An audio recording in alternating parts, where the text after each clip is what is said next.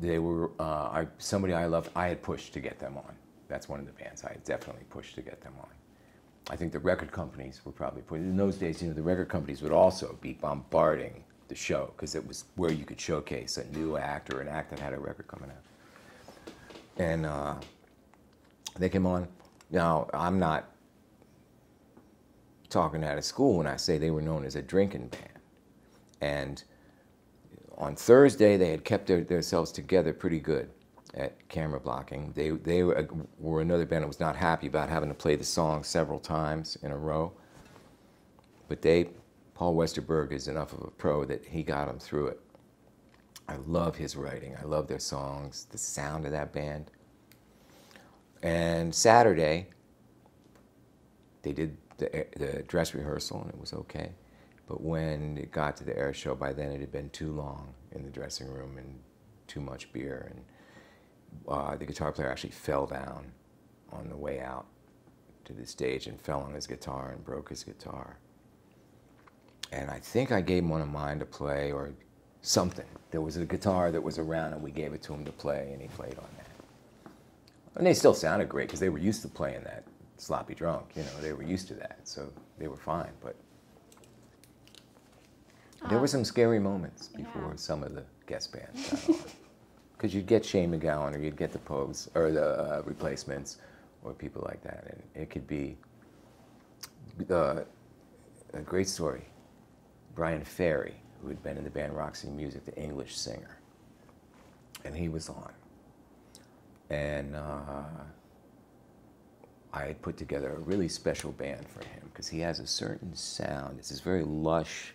It's still a rock and roll band, but it's lush.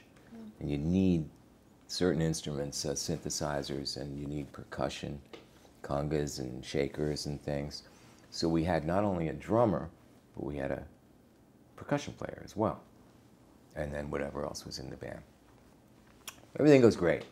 We do Thursday, we do the dress rehearsal. It's really good. He's happy, everybody's. Comes his second song on air, and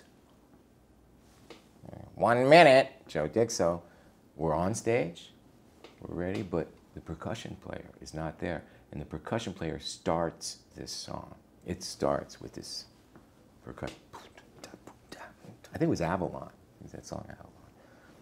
Sammy Figueroa. He's not there. I'm looking around. I'm like, please let him run in, you know. He's not there. I'm saying, was he upstairs? Was he in the dressing room? Yeah, he was. 30 seconds. We're not stopping. It's live TV. I'm thinking, what am I going to do? Chris Parker was playing drums. He was the house drummer in our band. He was playing drums. I look around, I see Steve Jordan, the great drummer, producer. He produces the Keith Richards stuff, you know, many other things, John Mayer. I see Steve is in the back. I go, Jordan, I yell, yo, Jordan, come. I know him, you know, come. What? I said, come here. I go, Chris, you play percussion because you know the intro. I said, Steve, sit down. He'll start it, kick it. Bang. That was 5 seconds when Steve got on stage. Joe Dixon, 5 seconds. We did it. We hit it. That was great.